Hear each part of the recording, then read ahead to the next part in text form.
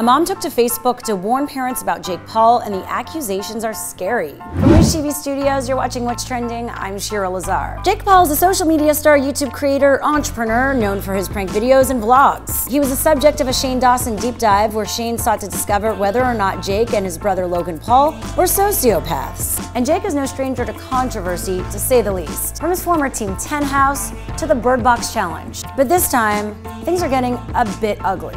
On May 4th, Jake hosted a massive birthday party for rapper Designer at his home.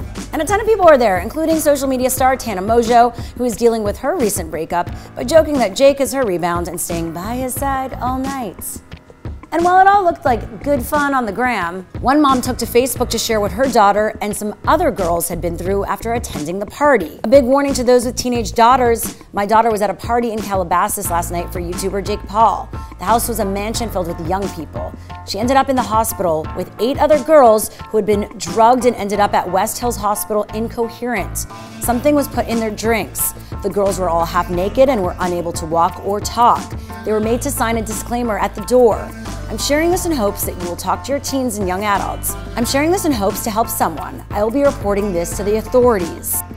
The Los Angeles County Fire Department Station 68 also claimed on Instagram that they spent the majority of Saturday night transporting multiple patients from a party thrown by YouTuber Jake Paul. Meanwhile, Jake's brother Logan tweeted, "Jake Paul threw the best party LA has ever seen." Jake has not confirmed these accusations at the time of this recording, but it is believed there were cameras rolling with the plan of releasing the video of the party on YouTube. Now we assume that is all up in the air as this whole thing is under investigation.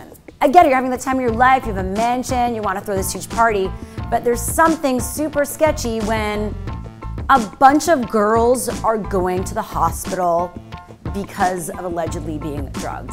Let's be clear, just because this happened at Jake's party does not mean at all that Jake did this. However, when you have a party at your house, I don't care how rich or popular you are, you need to be aware of who is there and what is happening, and make sure that your guests are as safe as possible. So I was just about to give some tips to fellow women or girls or anyone for that matter in terms of how to stay safe if you're in an environment where you could get drugged and something could get put in your drinks. And yes, we all get to be responsible, but how about those people who are actually doing this? Don't drug people.